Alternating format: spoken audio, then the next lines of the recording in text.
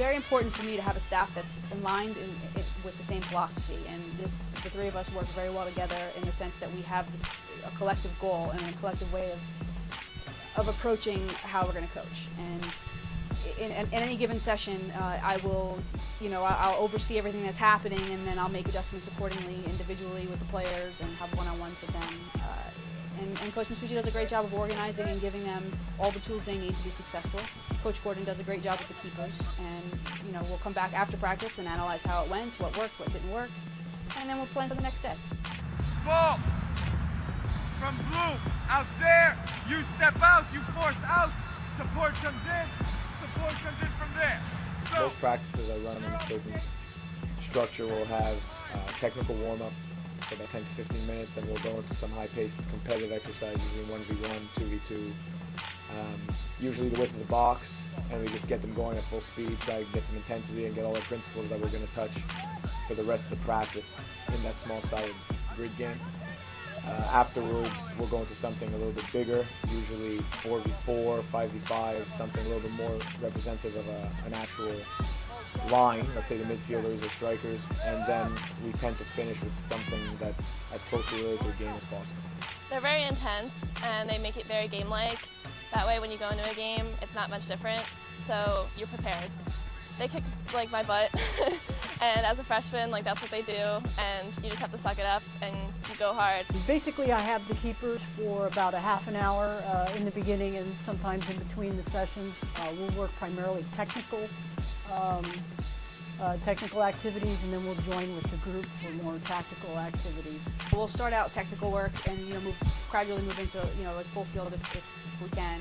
In tactical situations, what I like to do if we're doing 1v1s, 2v2s, if I see things that need to be adjusted, that it helps to have a couple of sets of eyes looking at the players and making sure that they understand what's going on. In a situation in a 1v1, 2v2, when that player's rep is done, I'll pull them aside and I'll have a little one-on-one with them and explain to them what we're looking for and what they're doing well, what they're not doing well, how to adjust to be more successful. If you ever need some help during a practice, she pulls you aside and she'll just break it down for you just a little bit easier for you, just to understand and everything. She's more of the quiet voice in the back of my head. I do have a tendency to be hard on them, but I can also be understanding and compassionate as well. I think there's a good mixture between the three of us to have the girls know where we're coming from at all times. So I'm going to be totally honest with them, good, bad, or indifferent. I think the feedback has to be on point, it has to be honest. Just saying good job is not specific, and it really doesn't get you anywhere. I mean, if you're going to compliment them, it has to be something they actually did. If you're going to get on them, it's got to be productive, and you've got to change that behavior.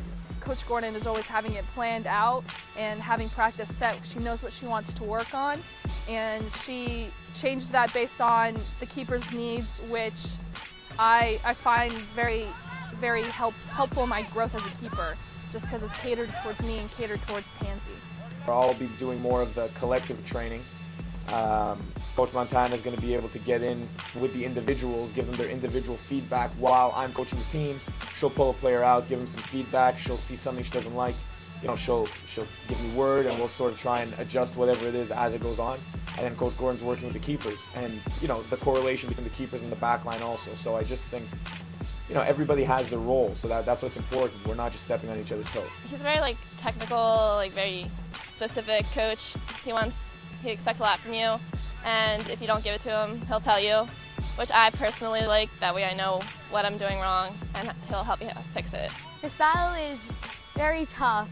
You need to be on your game at all time with him.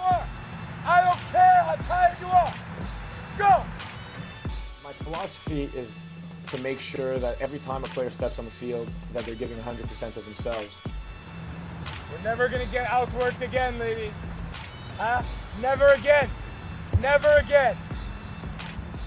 So I think that they need to understand that as much as we're here for them off the field, on the field it's really business. So I'm not, I tend to not tolerate anybody not giving 100%, anybody that's not, concentrated or doing the job as best they can.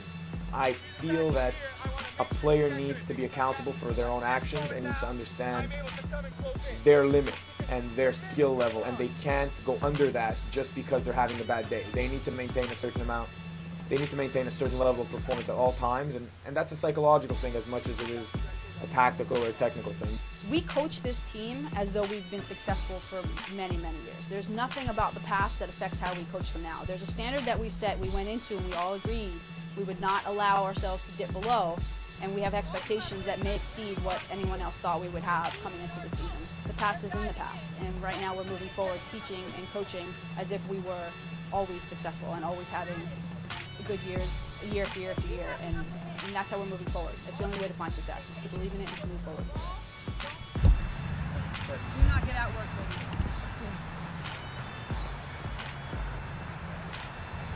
Team on third. 1, 2, 3. Team!